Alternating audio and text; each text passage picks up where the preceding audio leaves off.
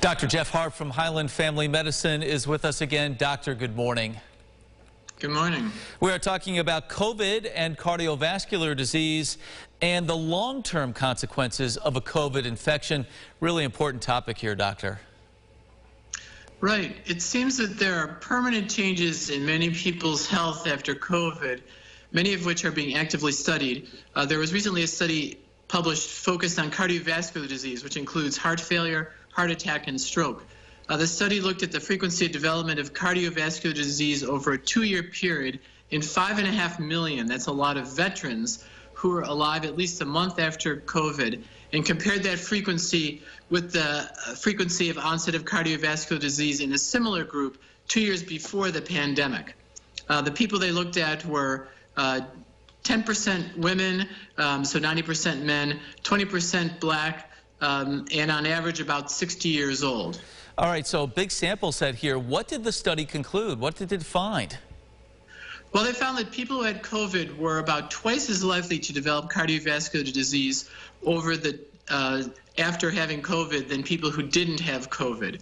The more severe the COVID disease was, the more high their risk was for getting cardiovascular disease. So, for example, if you compared two groups, people who had COVID, there'd be 5 extra cases of heart failure out of 1,000 people if those people were not in need of hospital care. People who are hospitalized, there'd be 45 additional cases, and people who were in the ICU, there'd be 78 additional cases out of 1,000 people. So a really high increased incidence for people who are very sick with COVID. Doctor, in a practical sense, what does this data mean?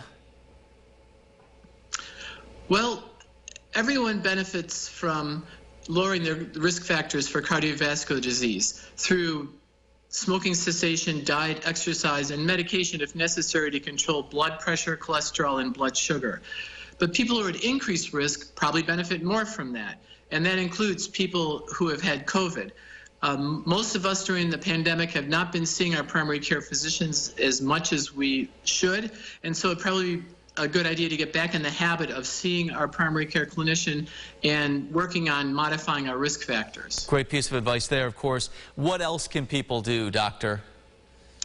Well, people who've had COVID especially should take cardiovascular symptoms seriously. So for heart disease, that includes shortness of breath that's unusual, unexplained fainting, chest pain with exercise. For stroke, weakness in an arm or a leg, trouble speaking, facial drooping, all those kind of symptoms should make us get care, call our primary care clinician, go to a urgent care or a hospital, depending on the severity of the symptoms, because people who've had COVID are at increased risk for these kind of problems. We'll leave it there. Doctor, as always, thank you. If you missed any of our conversation, we'll have it online as well at rochesterfirst.com.